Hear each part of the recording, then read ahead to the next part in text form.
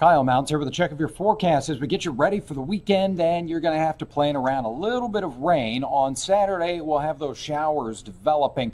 It's also going to be bringing those high temperatures down a bit. Upper 70s there, middle 70s on Sunday, and I think we will have periods of rain throughout the second half of the weekend. So let's take a look at TrueCast and how things are going to work out for us here. As we get to 9 o'clock on Saturday, you can see that there's an isolated shower or two popping up, may even have a couple of rumbles of thunder here as we go through the afternoon, and then we'll see more coverage of that rain going into our Saturday night, and then you see it kind of redeveloping into early Sunday. In fact, as we look at those rain chances throughout the day on Sunday, they're going to remain fairly high right on into the afternoon, but overall not real heavy rain. We're expecting about 3/4 to an inch or so. Some areas could see a little closer to an inch and a half.